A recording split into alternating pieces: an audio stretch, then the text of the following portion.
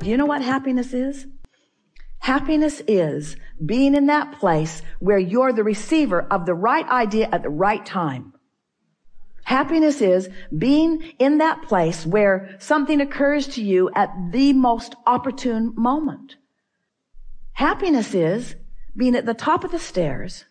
You're getting ready to walk down. You don't know it, but your heel is caught in the hem of your pant leg. And you are about to take a header down the stairs.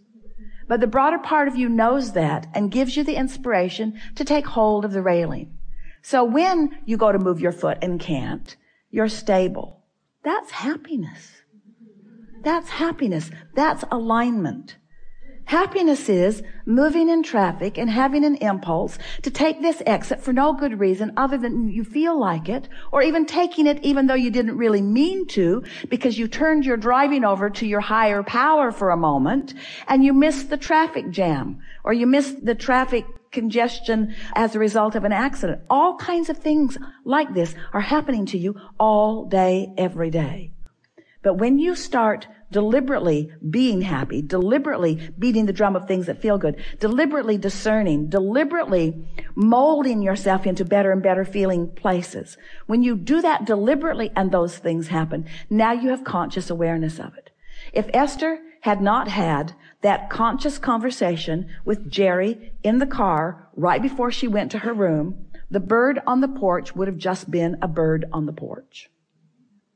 But it wasn't just a bird on the porch. She would have missed that if she had not been vibrationally up to speed. You see what we're getting at?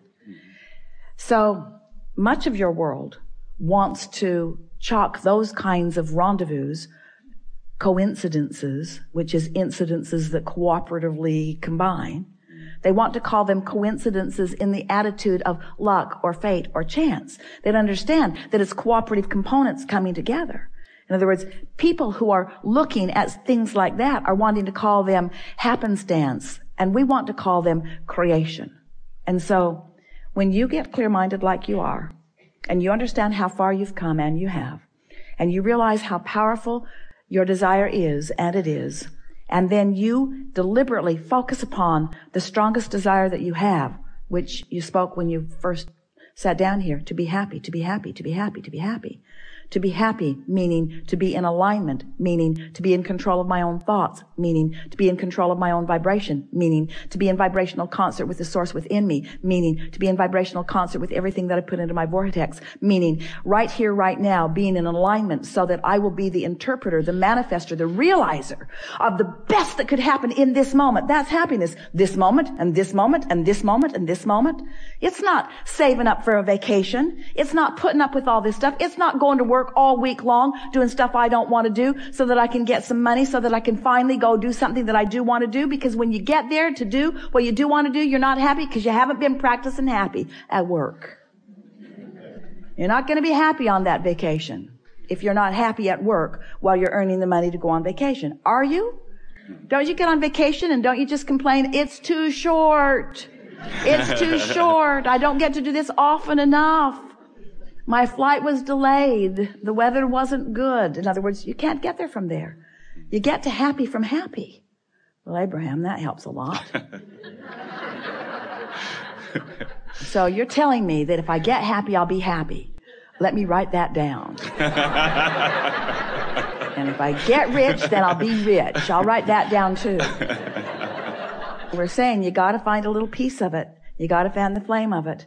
And you got to not keep spitting the fire out with things that don't matter. And after a while, you'll get that momentum going and you'll feel happiness, not just sometime, but you'll be radiating it. And then when someone says to you, what are you doing? The reason that they're asking is because you've got what they want. Every single person that wants every single thing that they want, whether it's a material object or a pile of money or a circumstance, an event, a relationship, everything that everyone wants is because they believe that there is happiness in there. There's happiness right here, right now, if you're in the right vibration. when you finally made the decision that you were going to do something different, that decision was your grid filling in. That was you having asked and asked and asked, getting the vortex going and going and going, and at a moment of little or no resistance, that determination came to you and you knew what you were going to do. Remember how clear you felt? In fact, you're still feeling sort of clear about it because you were wanting to convince us all of that turning point here and now. So turning points, you like the word turning points? Turning points are often the grid filling in with an idea that you are now ready for. It's not that the idea isn't there. It's that you're not ready for the idea. It isn't that you're not ready for the idea because you don't want it, because you do. It's because you're not ready for the idea because you're not a vibrational match to the desire. You're a vibrational match to the absence of the desire. Feel the difference? So you ready yourself for what's in your vortex by feeling better. And you feel better by leaving out the things that don't feel good and focusing on the things that do feel good. So it is this simple. Take the handful of things that feel good and just run them into the ground. Have you ever had a good joke that you just want to tell to everybody? Pretty soon you're repeating it again to the same people, and they're saying, dude, I heard that. I laughed the first 5 times. It's over for me. But you know how fun it is to get hold of something that feels good, that you can delight yourself and others with. Well, this is the same sort of thing. Get a handful of those things that are delightful to you and just play the loop again and again and again and again and again. Let it be your basis of traction.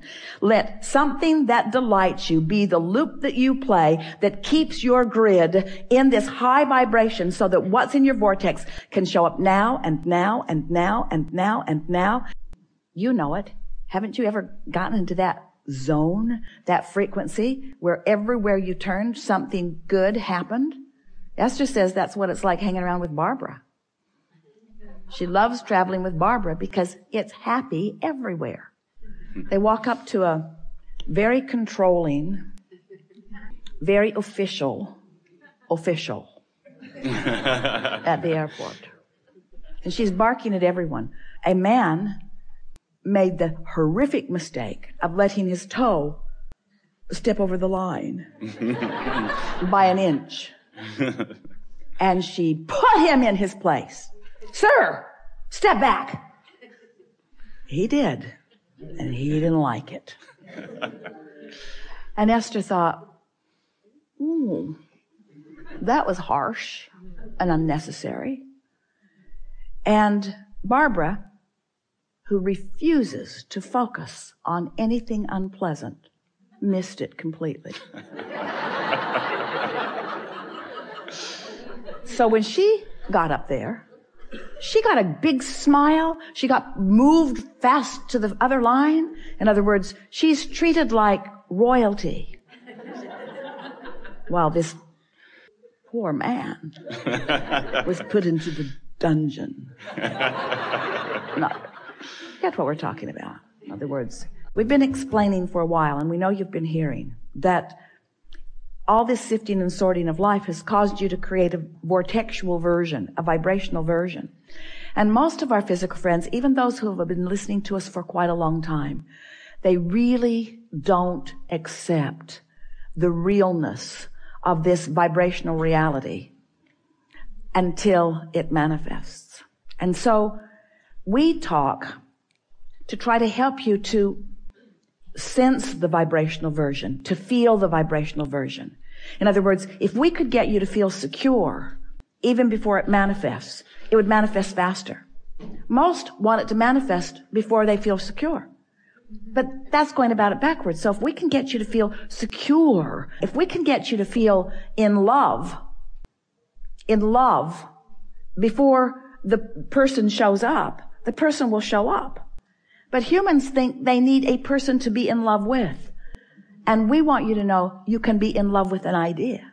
You can be in love with the idea of a relationship.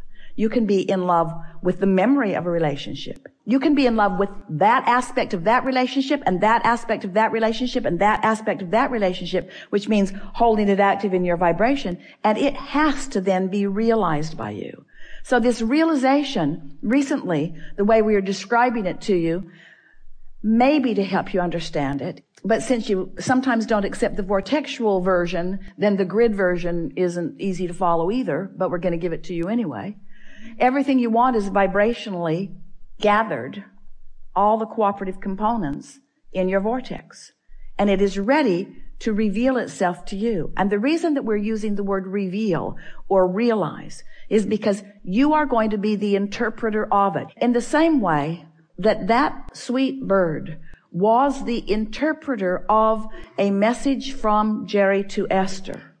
There are interpreters all around that are ready to interpret the message to you.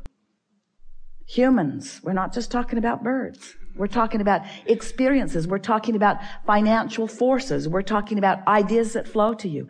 There's all kinds of manifestation that occurs once the vibration of your grid, which means your practice day-to-day vibration, is closer to the vibration of your vortex. It just has to be, you see.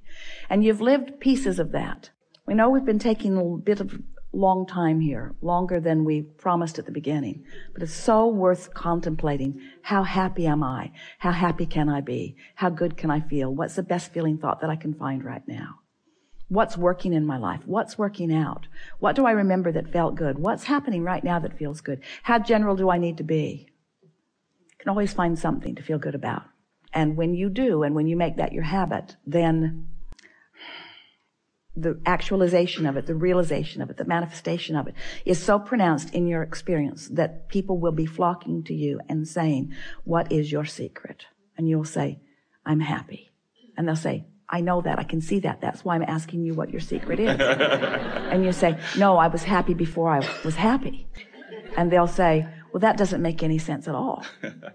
And you'll say, well, I purged unhappy thoughts from my experience by focusing on happy thoughts. Well, what do you mean? Well, I didn't actually purge them. I just started emphasizing the happy thoughts. I started making lists of positive aspects. I counted my blessings. I learned that in church. I counted my blessings one by one. And the more I focused upon them, the more that vibration was mine. And the more that vibration was mine, the more law of attraction put me in the vicinity where I could realize it. So life isn't happening to me. Life is happening from me. I'm emanating the signal to which all life is responding. So when I get up in the morning, I decide, how's this day going to feel? I'm going to feel intuitive. I'm going to feel inspired. And I'm going to feel connected. And I'm going to feel vital and alive. And I'm going to feel happy. And I'm going to feel confident. And I'm going to feel kind. I'm going to feel loving. And I'm going to be at the top of my game. I'm going to feel innovative. I'm going to feel energized. I'm going to feel invigorated. I'm going to feel inspired, but I'm going to feel inspired moment by moment. I'm going to feel guided. I'm going to feel worthy. I'm going to feel deserving. I'm going to feel deserving of all of the goodness that has been taught to me all of my life. I'm going to feel deserving of that. And I'm going to demonstrate my deservedness through my happiness.